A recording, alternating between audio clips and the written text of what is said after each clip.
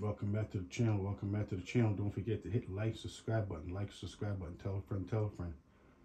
So after listening to the ARAB interview, you know, ARAB said everything that he was saying for the most part for entertainment purposes.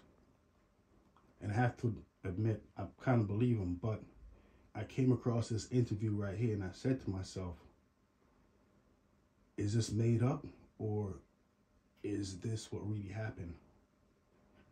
I wasn't too sure, but I heard ARAB saying a crazy story, and he had proof.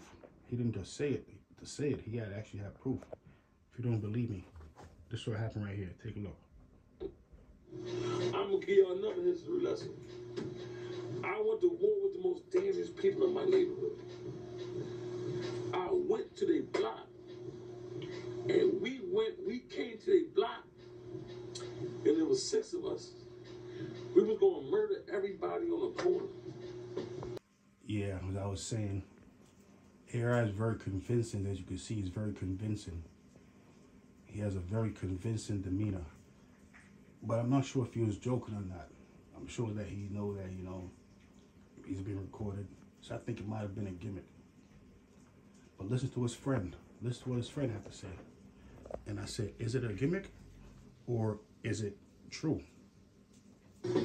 Right? I didn't know one of my friends was on the corner. And we fired on the corner. And guess who's on the corner? One of my friends was on the corner. I fired on him. Yeah. He does look very convincing, as I'm saying. One of his friends was on the corner that he fired on. He has a hand gestures. He has everything. You know, he looks like he want to get up and start dancing about it, to be honest, but I'm not certain. But that's what he's saying right here. That's why ARAB is so popular. Turn the camera that way. No Grace Bronx was on that corner. Facts. What happened to Grace Bronx? Man, them niggas let that shit fly. And I got the fuck out of there. I'm keeping it being, man, you know. So he confirmed what ARAB is saying. He confirmed it. Or are they both making things up?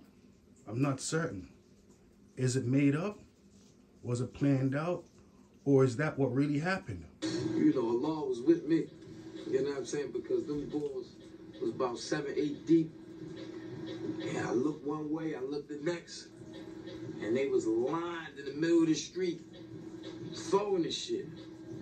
I ducked down, rolled, kicked the motherfucking door with porch I was sitting on in, ran to the 3rd floor, took all my fucking clothes off, and made sure I ain't no fucking bullet wound. Just like that. He explained it so vividly, I'm thinking it might be true. He explained it so vividly, I'm not certain. What do you guys think? Do you guys think this is for entertainment purposes? Or do you think ARAB was really living like that? Because in his recordings, he's saying it was for entertainment purposes. What do I know? Until next time, guys, tell a friend, F Service TV. Here we go, here we go. And I seen him do it.